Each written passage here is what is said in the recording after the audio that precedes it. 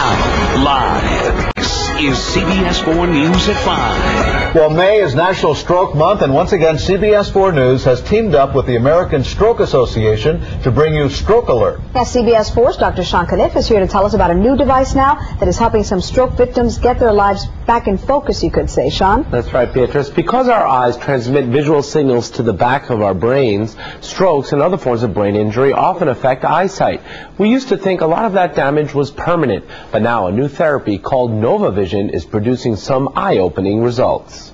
After Paul Dunn suffered a stroke-like condition, he had some big problems with his vision. I enjoy doing crosswords and Sudoku and things like that, and if you can't read, it's very difficult on you. In fact, eyesight is often affected with stroke because our brains interpret vision from the back of the brain.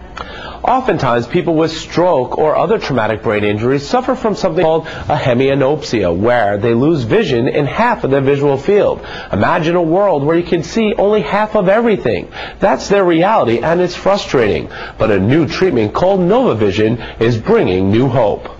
NovaVision therapy uses a moving point on a computer screen, and as the patient tracks it, it stimulates healthy vision areas and retrains troubled areas. It's allowing us to open up that visual field where before they thought that wasn't possible. Stacey Williams, an occupational therapist at Health South, says even modest gains of 2 to 3% can make a world of difference, and over time it measures the degree of recovery. It also allows the therapist to see on a month-to-month basis how well they're progressing.